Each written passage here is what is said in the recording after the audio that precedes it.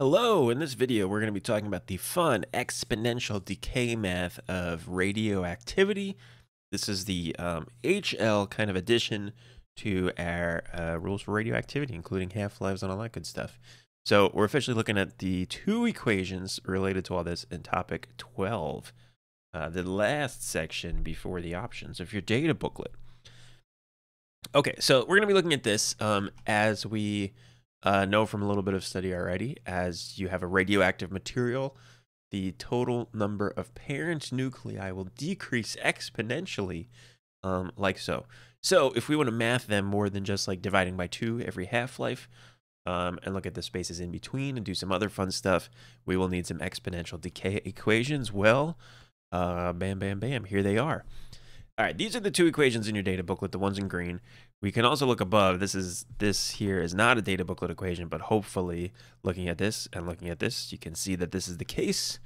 Real math nerds, you can look at this and maybe think about what kind of calculus is going on. Indeed, the activity is the rate of change of the parent nucleus, if that helps you see anything. But there's two equations. Both are exponential decay functions, e to the minus something something, with t as our variable. So let's just break down what they are. It's all the same variables as before. So remember, A stands for activity, which measures how quickly something is decaying. We measure it in becquerel, which is a count per second, is what a becquerel is. So if something is doing radioactive decay 500 times per second, that would have an activity of 500 becquerel. So A and N are both functions of time, as we can see in the equations here. So they'll change over time. Both will decrease at that exponential decay curve. Lambda, in this context, remember, represents the decay constant, which has some, fun definition, like it's the probability per unit time that a single radioactive nucleus might decay in that time interval. So we measure it in, it's really kind of percent per second or percent per year. But the units work out to just seconds to the -1 or years to the -1 or any kind of time to the -1.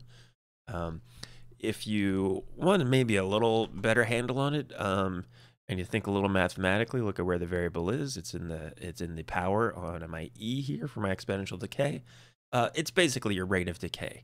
Yeah, if I have two samples that have different decay constants of different radionuclides, then they'll decay at different rates, right? That's really what lambda affects here, is the rate at which it will decay, which makes sense since this is related to how likely it is to decay.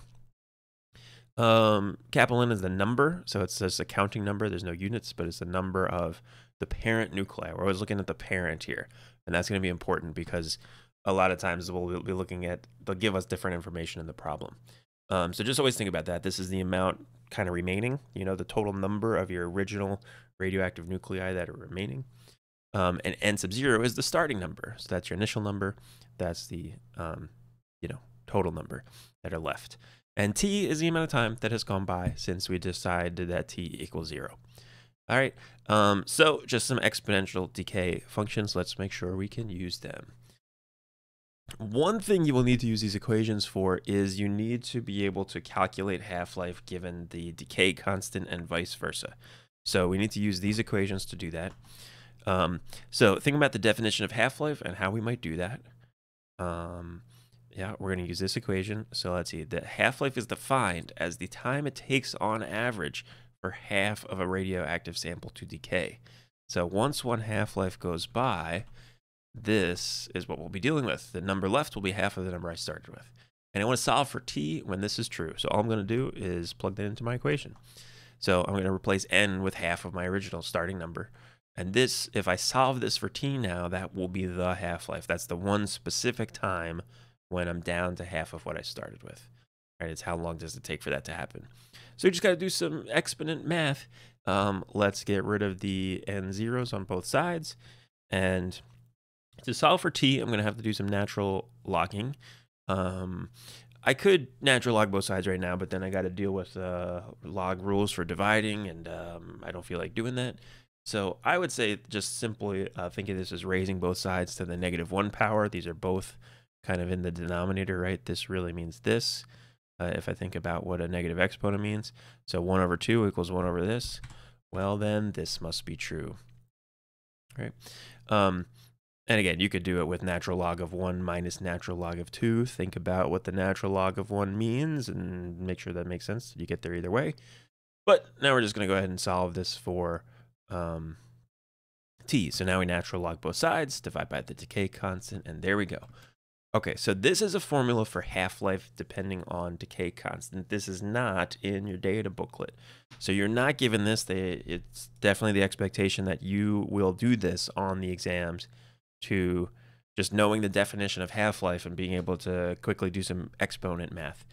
To be honest, you might use it enough that you might kind of more or less memorize this. And if you have any fear, stress, or anxiety about doing this natural log math on the exams, you can always commit this to memory. But you will need to use this, that the half-life is equal to the natural log of 2 divided by the decay constant, and make sure you're okay conceptually with the difference between the decay constant and half-life. There are different things. Think of the units. Okay, so that's how we get the half-life if we know the decay constant and vice versa. So let's try one.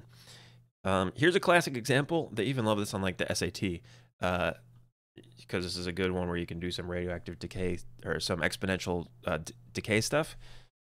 But carbon dating, this is how carbon dating works. There's a radioactive isotope of carbon that every living thing kind of creates. It's part of a natural biological process. And so should you find some bones from long ago, you can basically dig them up, cut them up, look at the carbon inside, and figure out how much carbon-14 there is compared to the what it decays into. So, for example, let's say we find some old bones or something, and there's 22% of the radioactive nuclei, the carbon-14 that were originally present, we can tell have decayed. So how long has it been? Well, since we know the half-life of carbon-14, we can date this stuff very accurately and get a really good picture of how old it is. Okay, so you try this. Pause it. Make sure you can apply those ideas we just talked about. Try to use those equations and see how it goes. There's the answer you should get. So try it out.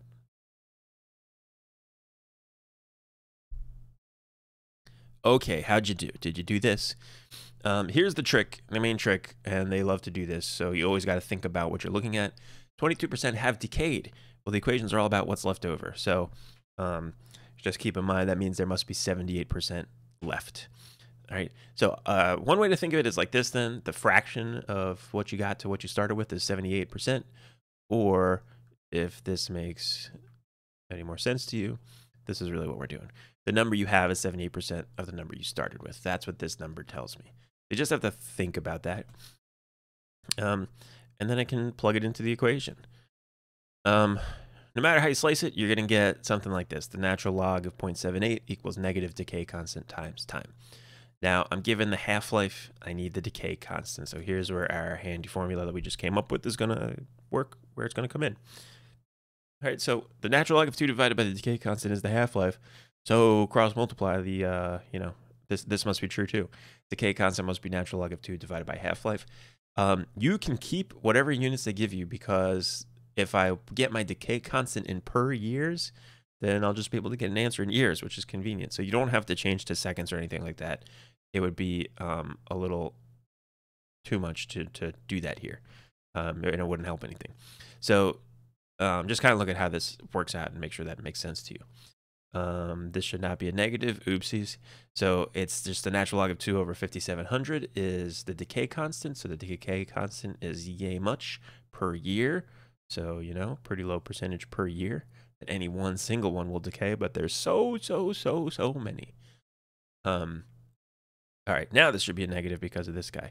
So the time left is negative natural log of 0.78 divided by the decay constant, which we just found.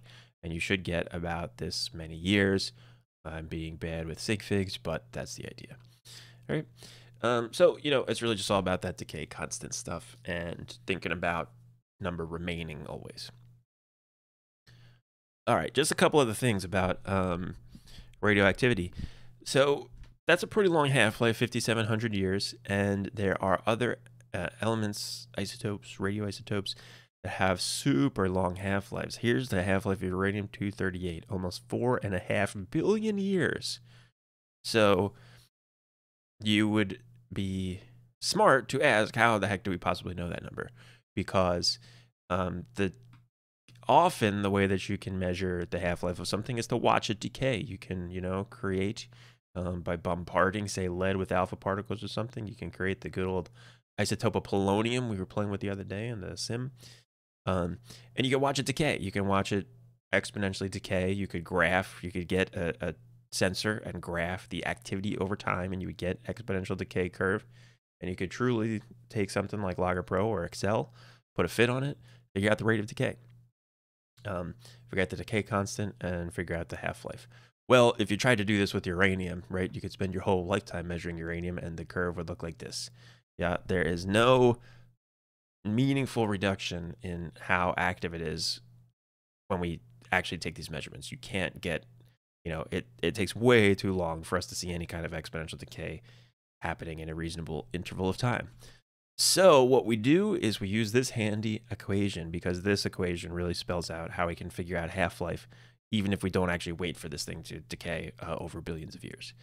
Because this is the relationship that, really calculus tells me is happening. So this is what I'm looking for, because if I know the decay constant like we just did, I can find the half-life. So really all I need to do is find the activity and find the number. Okay? This is a whole objective in the IB guide of something like explain how long half-lives are measured. So they like to ask you this, and there's a couple key things you always want to say. And again, really, you just think about this equation, and this will guide you. You got to just walk through each of these three parts. So I guess first I'm doing N. We can think about how you would find N. And N would just come from mass. All you would do is you would mass your substance. You do have to make sure it's a pure substance. So if you're doing uranium-238, you got to make sure your sample is all uranium-238s, which there's ways to do that. So you measure the mass of the uranium-238 that you have, and then you compare that, really divide out the molar mass of uranium-238, because you know how much one uranium-238 weighs, or how much a mole of uranium-238 weighs. So you can figure out how many uranium-238s you got. You can figure out N, the number, just by knowing the mass and dividing. Next is A. We got to find the activity, and we find that with what's called a Geiger counter. So the activity you measure with a Geiger counter. You see it in a lot of the movies. That's a clicky, clicky, clicky thing. So that'll directly measure activity. Then you do just have to remember to subtract away background, because there's other radioactive stuff all around all the time. And so I want to know just how much activity is coming from the uranium. Well, then I got to subtract any background that I measure in the lab. And then I just divide, yeah, because the decay constant is activity divided by N. So you just want to show that you understand that this is the equation that you're, basing everything off. So you're going to divide activity by N to get the decay constant. And then from the decay constant, as we just saw, you can get the half-life. Yeah, so that there is pretty much the process for measuring long half-lives. That's how we know, even though we don't have to wait for something to decay. All right, and lastly, if you're curious what a Geiger counter is, here it is. All right, so here's like a little schematic of the Geiger counter, of what's going on inside, how we can tell if there's a radioactive event. Or a radioactive event, remember, is really just like little charged particles, or sometimes a gamma ray flying around. So it's ionizing radiation. So what will happen is if a radioactivity passes through especially a low pressure gas like they have in here, it will tend to ionize gas in the cube, pull some electrons away. And once that gas becomes ionized, it is electrically charged. And so we hook it up to a little supply, allow current to flow from the ionized gas. And every time the gas gets ionized, a little quick bump of current flows. And we measure that little tiny bump of current, and that's a count. Right? So that's all it really is. It's here's the picture. You don't really need to know all the details of this, but it's there if you're interested. And that's what's going on. It's just a gas in a tube that's going to detect basically every time the gas gets ionized. All right, so there you go. There is your intro to the ideas of AHL, nuclear physics equations, exponential decay. It's fun. So go try some practice and have fun.